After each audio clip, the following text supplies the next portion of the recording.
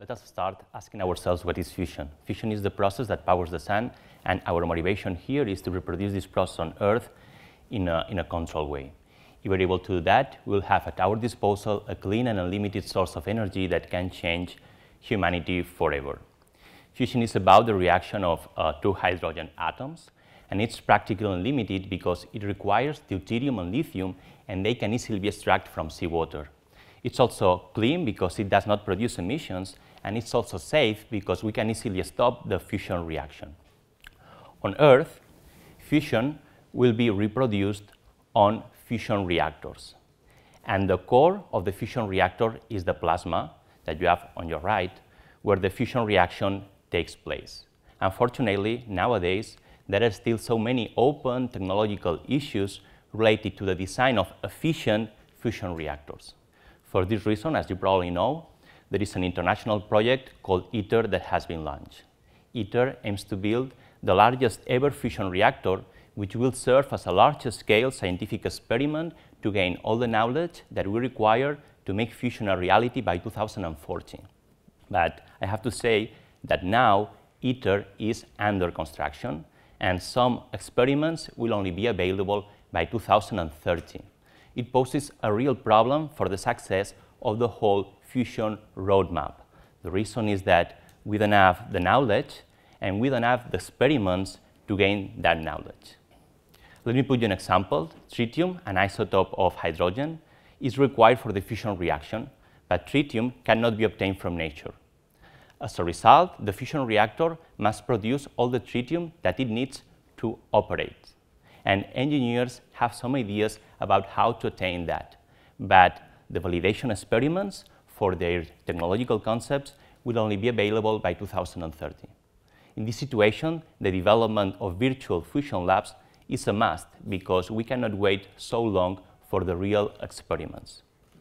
With regard to the simulation of these fusion reactors, I have to say that they involve multiple scales, like in turbulent flows, as smoke, and also multiple physics, which make these simulations extremely hard. They require the most advanced numerical algorithms, but also huge computational resources.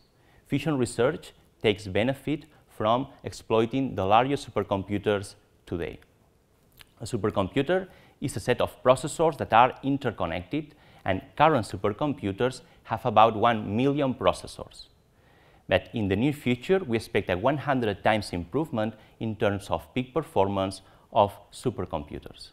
This improvement will not be based on faster processors. It will be based on a much larger number of processors. By 2020, we expect to have at our disposal the exascale supercomputers with billions of processors. If we are able to efficiently exploit these exascale supercomputers, we will be able to run current simulations much faster or simply solve problems that are out of reach now. For instance, we will be able to perform the whole simulation of a plasma in a fusion reactor like ITER, which is out of reach now. To efficiently exploit billions of processors is a very challenging task. Our research is about the development of radically new numerical algorithms that will perfectly fit to the underlying hardware of these exascale supercomputers. If we succeed, this research will lead to advanced simulation tools that will allow engineers to validate their technological designs, like for instance in tritium production, without the need to wait so long for the real experiments. So, summarizing, advanced simulation on exascale supercomputers will be very important for the success of fusion and to finally bring the power of the sun to Earth. But I have to say that our research is very transversal and can also be applied to many other physical phenomena. As an example, in the frame of clean energy-related problems, large-scale scientific computing is and will be very important for the simulation of geothermal reservoirs, CO2 sequestration modeling, or wind farms, just to mention some examples. So thank you very much for your attention.